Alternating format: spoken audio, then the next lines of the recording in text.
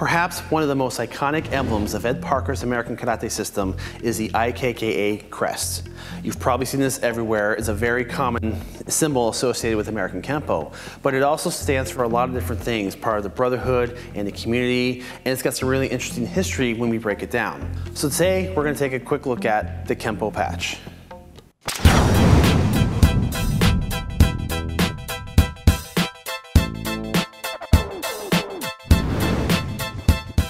In the first video in this series, The Origin of American Kenpo, we explored how Hawaiian-born Edmund K. Parker took the style of self-defense taught to him by William K.S. Chow and adapted it for American street fighting. William Chow himself was a student of James Matossi, and Chow had mixed the hard, linear style of Matossi's fighting with the circular Chinese movements his father had taught him. As Chow passed the system down to Ed Parker, the two of them had discussed taking this new mix and adapting it even further and introducing it to America as a newly structured self-defense system. In the second video, The Evolution of American Kenpo, we looked at how Mr. Parker continued to adapt this system over the years into a living, organic, and community art. After his passing, his students continued the legacy and took Kenpo into their own directions and adaptations of self-defense. Despite all of the interpretations that Kenpo has gone through, much of the symbolism still remains. The two most prominent icons in the American Kenpo system have to be the tiger and the dragon. While Kenpo is a modern art, Ed Parker did not want to forget its roots. The tiger and the dragon go back into deep Chinese mythology and often represent a balance of energy.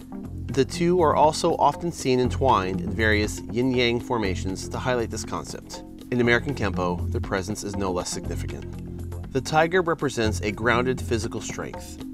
It has raw power and is dangerous to be trifled with. As Mr. Parker describes it in his Infinite Insights book, the tiger represents earthly strength derived during the early stages of learning. This is the stage where the individual is more impressed with his own physical prowess. The dragon represents a spiritual strength and an achievement of wisdom. If the tiger is the power the student first learns in the training, then the dragon is the state of enlightenment that comes with experience and seasoning in the art. Also in Mr. Parker's words, the attitude of the dragon is the ultimate goal of Kenpo. Armed with this attitude, an individual will not be afraid of the opponent, but of what he can do to the opponent. Thus, he turns his back and walks away from an unwarranted conflict, confident that he could have been the victor. One of the most important lessons that I try to impart on my students is, confidence. To have the ability to use martial arts doesn't mean that you need to go do it. You should have the confidence to walk away from a situation. I always tell them, the best fight is the one you can avoid. This duology is a major component of most Kenpo systems, and their relationship together is included in Kenpo's most iconic emblem, the Kenpo Crest.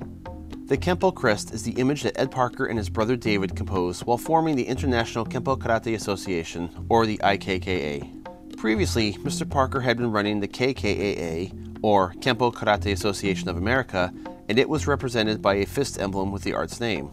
For the IKKA, Parker wanted an emblem that embodied the philosophy and integrity of the art. It stood for a lot of things. It stood for, the tiger being physical strength, the dragon being spiritual strength. The shape of the crest was in a certain way that if you betrayed the art, they would cut you off with the axe at the bottom.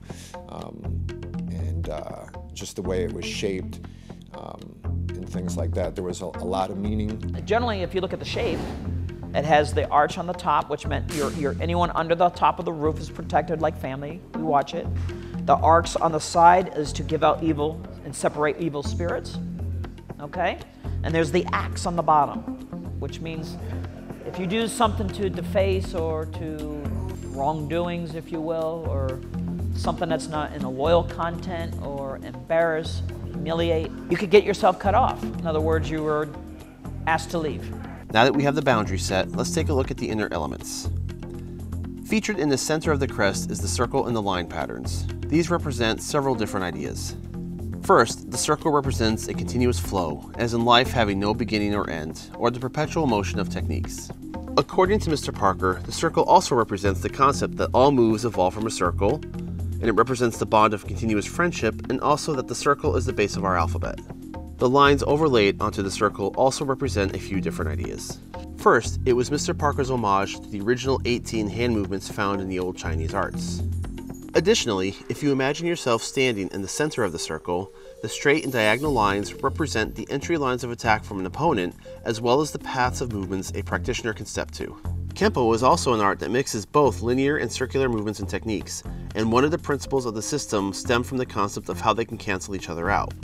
Generally speaking, a linear attack can be countered by a circular motion, and a circular attack can be cut short by a linear action. Also residing in the crest are both the tiger and the dragon, still representing strength and wisdom. Their placement is as such. The tiger, stemming from earthly strength, is positioned at the bottom, with the dragon placed above, the essence of a higher learning. As the tiger and dragon are present to retain the yin and yang balance of the art, and in respect of Kenpo's Chinese roots, so is the Chinese lettering on either side of the crest. This is a nod of respect and remembrance to Kenpo's early roots. The script on the left reads, Spirit of the Dragon and the Tiger, and the text on the right is, Law of the Fist and the Empty Hand. There's the Chinese elements to the side, which stood for the Law of the Fist, Spirit of the Tiger and the Dragon.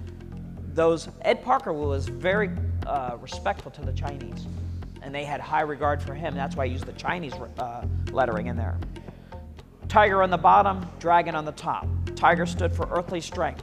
Most of us have that physical tenaciousness if we tap into not quitting, and we give you those physical skills, which empowers the mind. Now we have courage and bravery because I did the I can attitude.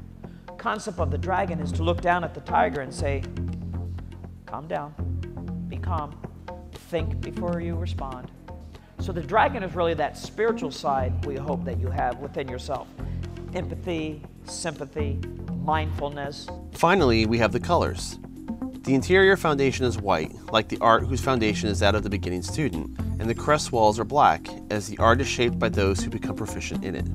The circle is gray, symbolic of the brain, often referred to as gray matter, and is the combination of both black and white, showing that wisdom is being both an experienced martial artist and a student. The red lettering of Kenpo Karate represents small increments of mastery that are added to the professorship of black belt ranks. The color breakdown of the tiger and the dragon is a little more dynamic. As the tiger represents the early and raw strength of the students, it bears the early rank colors of white, yellow, and orange. The dragon, representing the higher wisdom and mastery of the art, is colored in red. However, the dragon never forgets its roots and retains the lower rank colors and trace. In the case of the patch that is worn on the uniform, it is typically red with yellow fins. However, in more elaborate illustrations, the dragon is composed of many colors, including all the belt rank colors of the system, showing that even as a master, the dragon can call upon all experience and never be too arrogant to go back to any level. All of the symbolism is immortalized within the IKKA, or Kenpo Crest, and it is worn as a patch over the practitioner's heart. This was the definitive icon of Kenpo for many years. These factors of Ed Parker's patch have a lot in the beginning that meant a life lesson, and it went over the heart was the art. Got to have it in your heart, okay? Which meant it's lifelong. That's the easy way of saying it. A more somber variation of this patch occurred upon the passing of Mr. Parker in 1990. Frank Trejo, one of Mr. Parker's most senior students and also a man who took the tournament scene by storm, began wearing a black and white version of the crest. That was Frank Trejo's patch. Him and one of his black belts, who was one of the first UFC fighters, by the way, Zane Frazier, they're the ones that did that for their group. What that stood for was, Frank said that the color was taken away. Ed Parker was the flame, he was the life. When the life of Ed Parker was taken, it took the life out of the patch, but not the art. So he wanted people to remember that life is precious, and that it's up to us to treasure life and learn from those lives that we lose. Mr. Trejo and a few others wore this black and white version of the patch for many years and shows the love they had for Mr. Parker and how they mourned him after his passing. As mentioned in previous videos, the politics of Kenpo are volatile, and between legal disputes over who was allowed to wear the crest and the result of different organizations splitting off to teach their own Kenpo, many new crests emerged that retain the root imagery of the IKKA crest while adding their own flair and personalization. A quick Google search of Kenpo Crest will show you just how many variations there are. It meant a lot to me when Mr. Parker was alive as to what it stood for and what it meant. And then, when he passed away, everyone created their own crest and kind of did their own thing. And it's interesting enough that you could see all these different designs and all the different people who have patches. I usually like to ask people, tell me about your patch and what it means. And you'll get all kinds of interpretations, and they're quite interesting. I had a couple different crests. This one that I have here was when I had my schools in Orlando and kind of put my own logo in the shape of the Kenpo patch. And now the logo I have on some of my other gis is a little adaptation of it. We still have the tiger and the dragon being above the tiger to represent spiritual strength is more important than physical strength. So we modified it just so we wouldn't be involved in that as to who could wear it, who couldn't wear it. So rather than be involved in that, we just kind of modified it a little bit and came up with our own. My patch, the red perimeter, stands for bloodline, in our bloodline. So our lineage directly goes right, most of the generations that we have in the CKF were all generations directly to Ed Parker, let it be the first, second, or even to the last being myself. Who helped me with my patch design was Ed Parker Jr., David Hepler, and David Stanley. David Stanley being the stepbrother to Elvis. David Hepler being the fact that he worked with Elvis for a couple of years. So I took that personality and we put TCB, that people in Kenpo should take care of the business. Take care of family, take care of community, help the weak, those kind of things. Also, there's 2 lightning bolts on the top, which means the ones at above was the relationship he had with Elvis. Because EP, Ed Parker and Elvis Presley are gone, from above looking down, we'll keep the spirit of the 2 alive. Take care of the business. And in a nutshell, that's what it is. Now the clock, if you look at the center of it, is multi-dimensional. Where if you look at it, you can see it's multi-dimensional because Kenpo's a multi-dimensional system. Okay, so we put that there. We also put in the tiger and the dragon in balance, not one over the other. We felt like yin and yang, you need balance, both tiger and dragon. So in our patch, you have balance. So in the simple layout, there it is. That's what our patch is all about. Personally, I think it's a testament to show how powerful his teachings were. They keep and honor elements of his teaching while adding their own meaningful symbolism as they take the art into the future. One example of this is a community effort to come together and create a new American Kenpo Crest, also called the Kenpo Solidarity Crest or the Unity Crest, that stands for a strong brotherhood and a new era of cooperation. This new crest was composed by many, so that not a single person can claim rights to it, and it is free for Kenpo practitioners to bear and represent their art as they wish. And this patch became available to the Kenpo community, and I chose to accept it. It's a modern American Kenpo Crest, and it's supposed to solidify Kenpo. A lot of people that I've talked to have actually accepted it and are going to be wearing it as well. So this is not just the history of Kenpo in it, but it's got a lot of the rules and principles. There was a group of Kenpoists that got together to try to come up with a solution to the problem that was happening in our community. And I know Ed Parker Jr. was one of the supporters for the crest, and he really liked it. It still has the Chinese writing to represent the origin of American Kenpo. It still kept the dragon and the tiger and the empty hand and the fist. Everything on the patch is placed in a specific location for a reason. The shape on top is actually Mr. Parker's original school in California. That was the sign outside his school. Interior elements, such as the compass rose, are to honor Mr. Parker's days in the Coast Guard, as well as an homage to the fist used in Mr. Parker's original KKAA emblem. The flame stands for many things, such as the idea that it burns within each practitioner in the 3 levels of advanced achievement: instructor, professor, and master.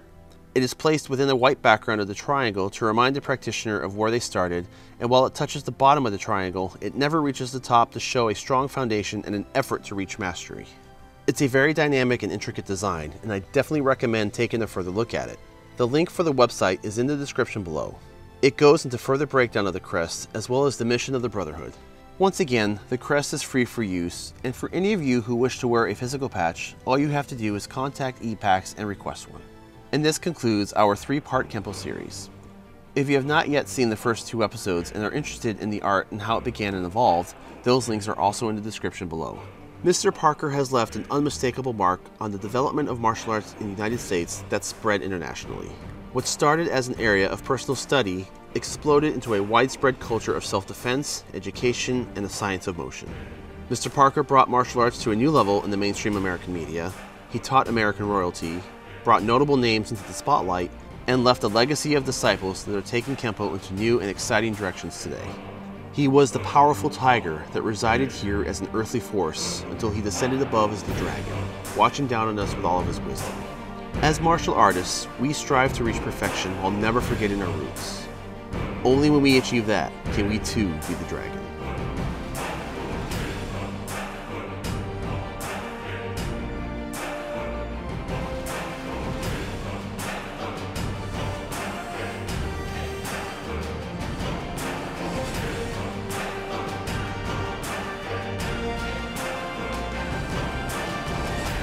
So that's today's look at the IKKA patch.